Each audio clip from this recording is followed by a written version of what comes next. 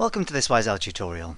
This is just a quick follow-up to a video I made last week on how you pass arguments by ref and by val in Excel VBA. This is designed to just clarify a point I made in the earlier video about when you use parentheses to enclose your argument lists. So we're going to start with a really quick recap of what ByRef and ByVal mean. We won't take too long to do that because we talked about that in the previous video.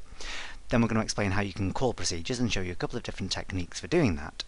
And then the main part of the video is explaining when you need to use parentheses and what effect the parentheses can have when you wrap your arguments in them. So let's get started. Just to recap what we did in the previous video, here's the simple example we used to demonstrate what ByRef and ByVal mean. So I'm going to step through my original subroutine here called set and number using the F8 key. And in here what we do is declare a variable called original num and then assign a value to it of 5. Then we simply print out the value of that variable to the immediate window just to reassure ourselves that we did indeed assign the value correctly. And then we pass that value into another procedure called increase a number. So we're passing the value 5 into the increase a number subroutine, passing it into the number to increase parameter.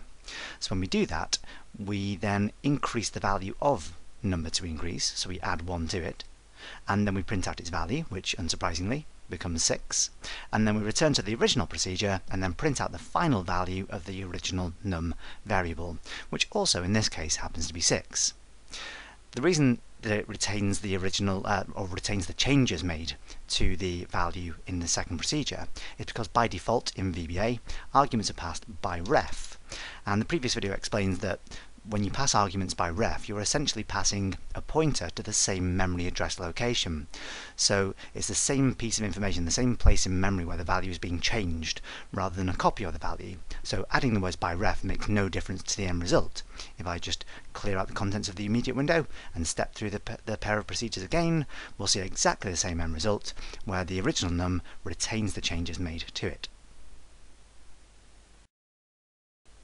We then saw that we could modify this behaviour by telling the argument to be passed by val rather than by ref. So if I change by ref to by val and then clear the contents of the immediate window again and then step through the original subroutine using the F8 key. So again, the starting point is the same. We see an original number of 5. We then pass that value into the number to increase parameter and its value will be increased to 6. And then this time when we come back to the original procedure, original num won't have been changed by the increase in number subroutine. When we pass it by val, we're effectively passing a copy of the value. So it's modifying a value stored in a different space in memory rather than the original. So those are the two options for passing arguments in VBA, either by ref or by val, and by ref is the default. The focus of this video is on the syntax you use when you call another procedure. So this is the single line we've used to call the increase a number procedure, and we've done it in the simplest way possible, where we state the name of the procedure and then immediately afterwards write out any values we want to pass into it. So we've got a single value passed into the number to increase parameter. Another way I showed you in the previous video, and we've mentioned this a few times in this series, is you can also use the call keyword when you want to call another procedure. Now the only difference this makes is that if you want to use the call keyword, you must wrap up any arguments you're passing to the procedure in a set of parentheses or round brackets. And just to prove that, if I click onto any other line before I try to execute it, you'll see that the entire line turns red, indicating that there's a syntax error. So that tells me that I must enclose the argument list in a set of parentheses, otherwise the procedure call can't work. So if I just clear the contents of the immediate window and then just execute the entire set of procedures, everything will work as intended. So we're passing the information by val, meaning that the original num doesn't inherit the changes. Now the part of the previous video that I need to clarify was when I said that when you don't use the call keyword, you mustn't use parentheses to enclose the argument list. So I remove the parentheses around the argument list and remove the call keyword. Then again, this is the correct syntax to use. The confusion arose when one of the viewers discovered that you can indeed legitimately put a set of parentheses around your argument list when you don't use the call keyword. Syntactically, that's a valid statement. If I click away from that line, you'll see it doesn't turn red. And again, if I just clear the contents of the immediate window and I execute this, the same result occurs. So when I'm passing by val and I wrap my argument list in parentheses without using the call keyword, the results are the same. Where this becomes potentially more confusing, however, is if you're trying to pass arguments by ref. So if I change ByVal back to ByRef, and remember ByRef should mean that when we execute the procedures I end up with 566, so the original number will inherit the changes. So if I clear the contents of the immediate window again, and then execute this set of procedures, we'll find out that we get instead 565. So this is where the confusion arose, and this led to a question from somebody who viewed the video: what's going on here when you use parentheses without using the call keyword? It's probably easier for me to describe the syntax rules if we create a procedure which has multiple parameters. So to do that, let's insert a new module.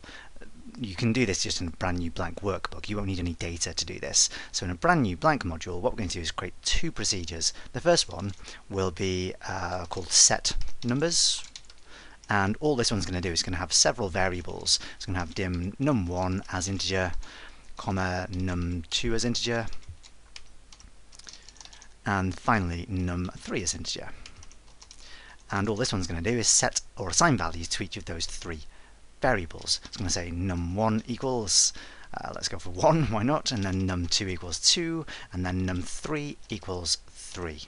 And then I'd just like to have a debug.print statement that lists out all those three values. So I'm going to say debug.print, and then I'm going to say num1, comma num2, comma num3. So if I just clear the contents of the immediate window, all we'll see if I do that is those three values printed out, 1, 2 and 3. What I'd now like to do is create a procedure which will accept three numbers and increase the value of each one. So let's create another subroutine just below this one, which I'm going to call increase numbers, if we can spell that properly. Increase numbers, I'll get there eventually, and I'm going to declare three parameters in here. Now the default is ByRef, but I'm going to explicitly state ByRef just to make things clearer. So I'm going to say ByRef, I'm going to put par1 as in parameter 1 as integer, and then ByRef par2 as integer, and finally, you can probably guess, ByRef par3 as integer. Now the sole job of this procedure is to add 1 to the value of each of the values passed into its parameters. So I'm going to say par1 equals par1 plus 1, and then the same thing for par2 and 3. So I'm just going to copy and paste that actually, because it will probably be slightly quicker just to modify the numbers here rather than type them all out again from scratch. And then of course, just to prove that they have indeed increased the values of those numbers, we're going to say debug.print par1, comma par2, comma par3.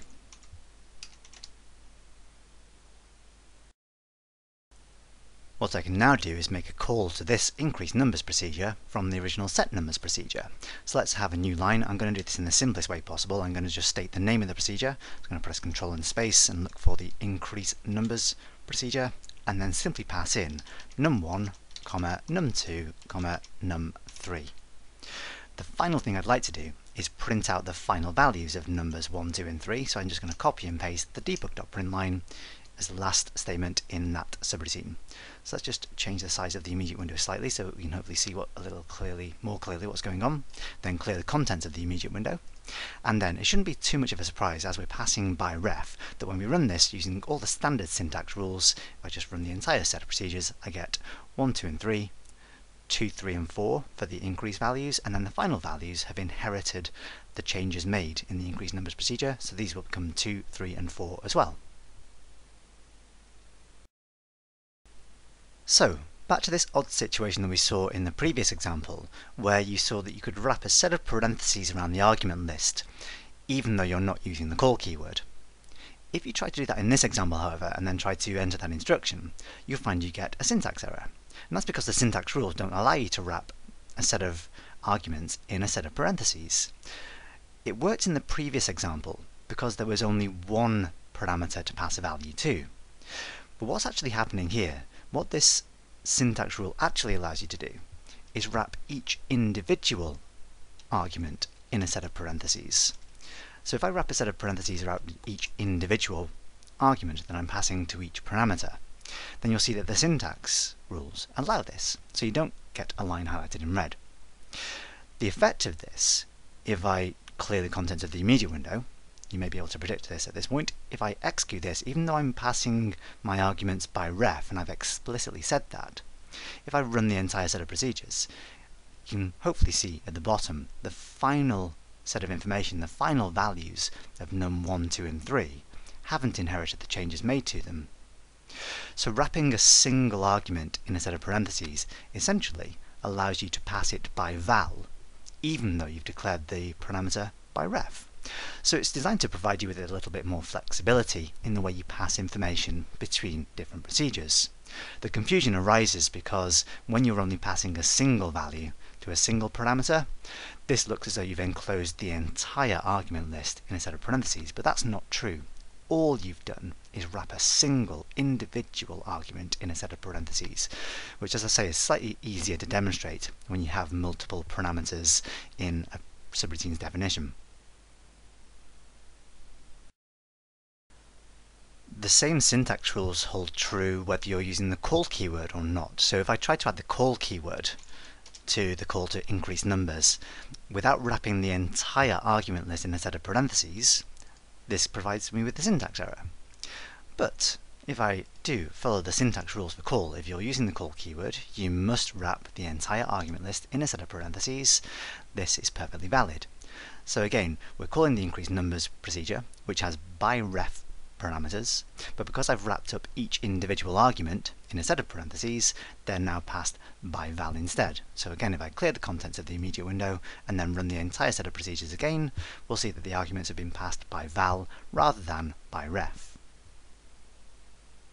If I do want to pass the arguments ByRef, all I would need to do is take away the parentheses around each individual argument, and then again clear the contents of the immediate window, and then run the entire set of procedures, and we see that once again the arguments have been passed ByRef and inherited the changes in the original set of numbers.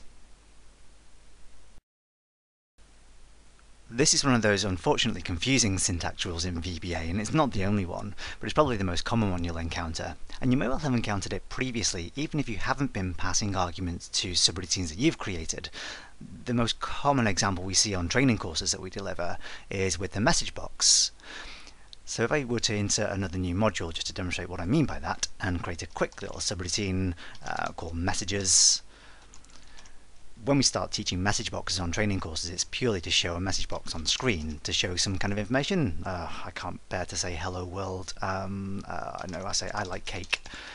So ordinarily, even though the tooltip that's displayed when you call the message box function uses a set of parentheses to enclose the argument list or the parameter list there, you shouldn't use parentheses to do so. So when you just display a message box on screen, you write out the argument list without enclosing them in parentheses. So if I were to execute that subroutine, there we go, XL likes cake. If I do use parentheses, however, because I'm only passing a single argument to the message box function, then the syntax rules allow for that. So if I say message box I like cake with parentheses, it has exactly the same effect. If, however, I try to add in more arguments, so for instance, after I like cake, I type in a comma and I say, I don't know, VB information to display an information symbol on the message, and maybe change the title as well. I can't think of anything sensible here, so cake message will have to do. But the syntax rules, because I'm passing multiple arguments in a single set of parentheses, the syntax rules don't allow that. I can make this syntax valid, again as we did before, by just wrapping up each individual argument in a set of parentheses, and that will solve that problem. So there we go, now that's a syntactically valid statement. So technically what you're doing there is you're overriding the call to the message box function. So if those arguments were passed ByRef by default, you're now passing them ByVal. With a message box, it's completely irrelevant, because a message box function hard-coded into the VBA language doesn't make any changes to the values you pass into it. So regardless of how you pass those values in, you'll never see any changes if you try to reuse them later on in the same procedure. So it's kind of a redundant thing here. As I say, the most likely or the most common reason we see this becoming an issue on training courses is when somebody tries to wrap up an entire parameter list for a message box in a single set of parentheses, because they've seen that it will work. Annoyingly, somewhat inconsistently it appears to begin with, because it works for a single parameter. The final confusing thing about message box in particular is that the rules change once again if you're not just trying to display a message box on screen, but you're trying to return some kind of result from it. So in this case, we shouldn't use parentheses to enclose the argument list. But if we were trying to show another message box, then maybe that asked the user a question, and then we tried to store the value of that message box or the return value of the message box in a variable. So if I say declare a variable called result as VB MSG box result, and then I try to say result equals message box. This time, because we're trying to return the value from the message box, you can see that the message box has a return value. It's technically a function, which are one of the two types of methods in VBA. So as VB message box result tells you that it returns something. So without the parentheses this time, if I try to just say, for instance, do you like cake? And then display maybe VB yes no buttons on the message box without the parentheses around the argument list, now that syntax is invalid. So if I try to wrap the entire argument list inside a set of parentheses, this is almost the equivalent of using the call keyword when you call your own subroutines. So with the parentheses, that is now a syntactically valid statement. Once again, it's completely redundant, completely irrelevant. You don't need to do this, it will have absolutely no effect. But another piece of valid syntax would be to wrap each individual argument inside a set of parentheses within the set of parentheses which encloses the entire argument list. Phew! So, hopefully that's cleared up a bit of the confusion around using round brackets or parentheses around arguments. Hopefully that hasn't confused you any more than you already were. Thanks for watching, see you next time. If you like what you've seen here, why not head over to the ByVal website where you can find loads more free resources, including these videos, some written blogs and tutorials, and even some exercises that you can download to practice your skills. Thanks for watching, see you next time.